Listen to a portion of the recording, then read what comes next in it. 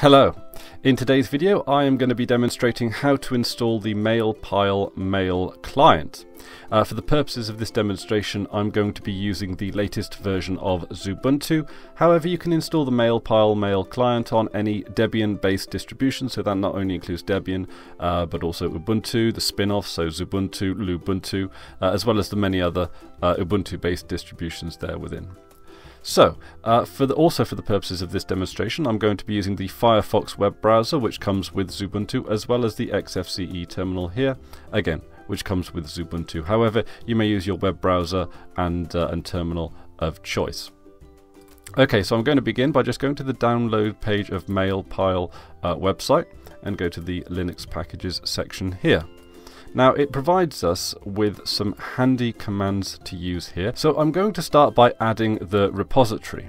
So this first command here provides us with all of the dependencies required for the Mailpile mail client. So we can simply just copy and paste this into the terminal. It also gets apt-get to be fully updated as well. One of the main benefits of using the repository is that you get the most up-to-date version of the Mailpile client along with your operating system updates. Okay, and the dependencies have been installed. Now with the second command, this just makes sure that the Mailpile packages are signed and authentic. So we'll just copy and paste that command in here, and we should just get an OK to affirm that. Now we have the third command, which adds the repository itself to our package manager. However, I am going to be making one adjustment to that command, so I'm going to paste the command as is right here. However, underneath the command you'll notice that if you wish to use nightly builds instead of the release packages, you need to replace the word release with nightly.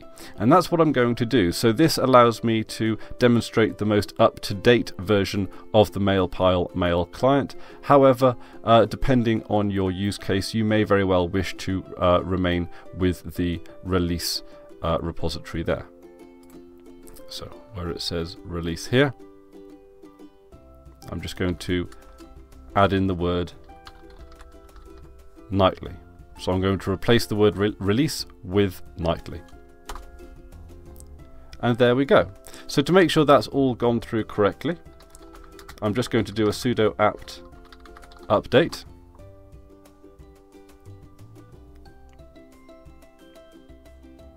Okay, so all packages are up to date and we don't get any errors there. So I'm going to now install the Mailpile desktop client, so I can have a look at our options for which to install in regards to the Mailpile clients just by going to apt search Mailpile. So it provides us with three packages here from that search. We have Mailpile itself, which is the command line interface for the Mailpile client. We have the Apache 2, which is if you wish to use it as a web server there. And there's the Mailpile desktop.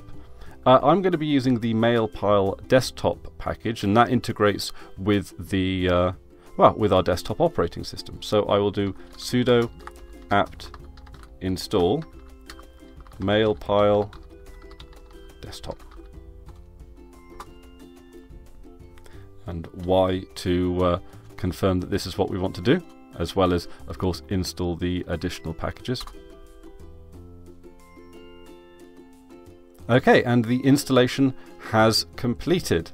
Now to launch the Mailpile client, it's as simple as going to the menu, going to the Internet category and just clicking on Mailpile. And then it just loads up as you would expect. Now we can click the Get Started button to, believe it or not, get started. So we begin by selecting our language. I'm just going to be selecting my language. Of course, select the language that you would prefer to use Mailpile in. Click Begin. And now we have to choose our Mailpile password. This makes sure that all of our sensitive information is protected. It comes with a suggest feature, so you can click on the suggest feature to generate a password or passphrase. So I'm just going to enter in mine.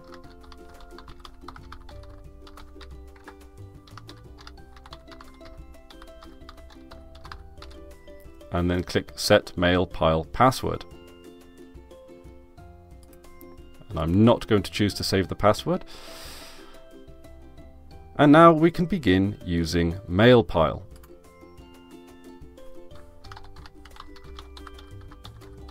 So I'll just enter my password in here, and this is where you'll enter your password when you decide to log into the Mailpile client. And here we are. This is the opening screen for Mailpile. I will explore this in future videos, but this has just been a quick demonstration on how to install the Mailpile mail client, specifically the desktop client, from the command line in Ubuntu. However, as I said previously, this should also work in any Debian-based Linux distribution. Thank you very much for watching, and I'll see you in the next video.